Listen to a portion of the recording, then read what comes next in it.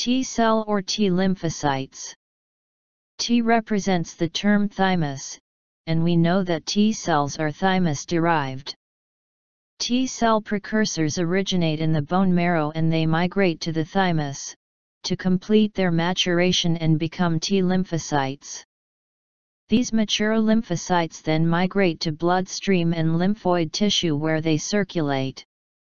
We also studied that when these T cells encounter antigens, they recognize those antigens by T cell receptors, which further activate the adaptive immune response.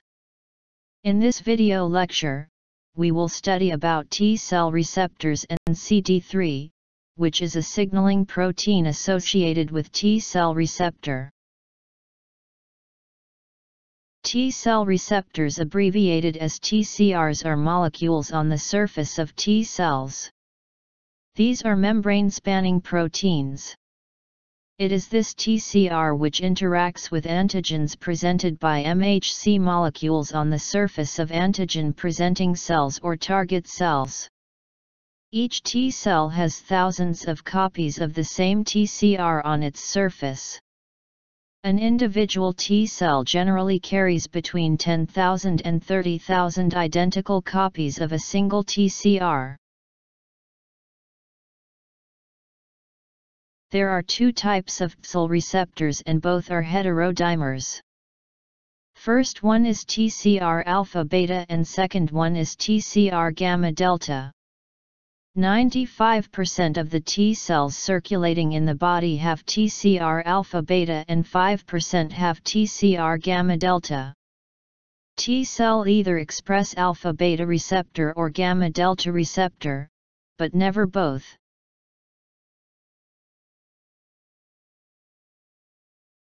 Let's have a look on the structure of TCR alpha beta. TCR alpha beta is composed of two polypeptides, an alpha chain which has a molecular weight of 49 kilodaltons and a beta chain which has a molecular weight of 43 kilodaltons.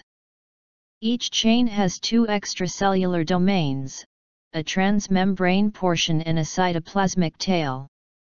The outermost domain is known as variable domain and represented by capital V. Other domain is known as constant domain and it is represented by capital C. Each of the domain is stabilized by an internal disulfide bond. The variable domains of both alpha and beta chain together form the antigen binding site.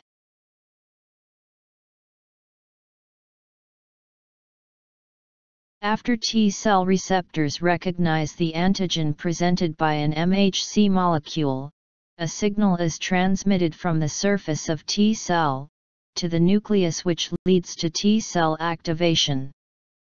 But T cell receptor cannot do this alone because the cytoplasmic tail of the T cell receptor is extremely short. It is about 3 amino acid long. So, how this signaling takes place? For this, T cell receptors are associated non-covalently with a complex of proteins. This complex is made up of 4 different proteins, namely gamma, delta, epsilon, and zeta. 2 heterodimers formed by these proteins are known as CD3. First heterodimer is formed by delta and epsilon protein. And second one is formed by gamma and epsilon protein.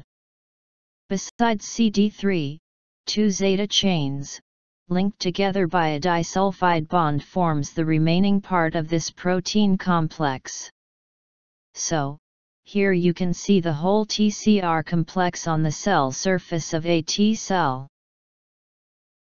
The CD3 proteins and the zeta chain are identical in all T cells.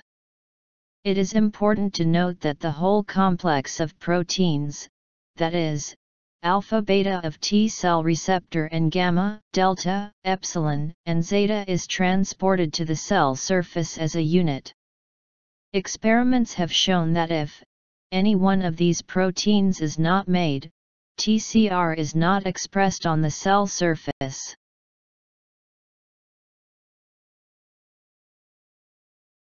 So, In this video lecture we saw that T-cell receptor is actually a complex of proteins.